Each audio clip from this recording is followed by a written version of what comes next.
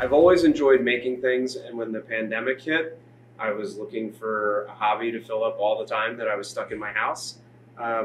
And a neighbor down the street was talking about sewing, and I said, "Oh, that's kind of making things." So I started kind of teaching myself how to sew, and that turned into, how do I make like it started with a Hawaiian shirt, and how do I make a Hawaiian shirt, and it turned into shirts and ties and pants and suits and all that good stuff. And then it was like, oh, it would be really funny to get fabric with the school's logo on it. So that's where this came from. I had it printed and I made this, and the suit that I wear to the junior and senior proms every year is also this pattern.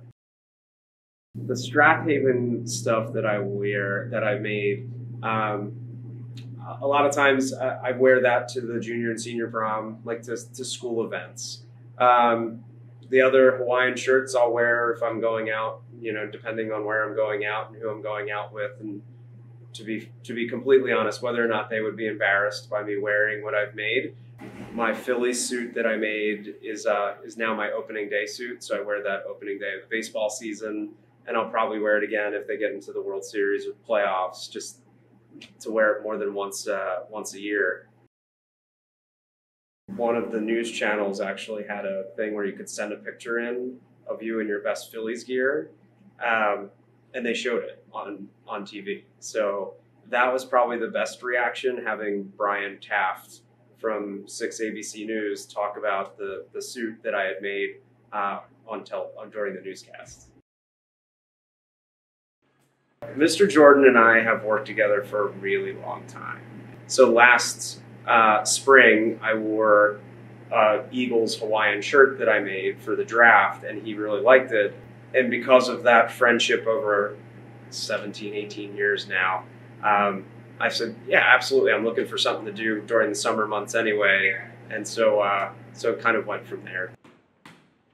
I've talking to a couple people that they heard me going around saying, how much I wanted the Eagles outfit. And Mr. Keebany came to me at the end of the year, at the end of last year, and said, "You know what? I'm gonna make you one." I'm like, "Huh?" He said, "Yeah, it's gonna be a present for you from me."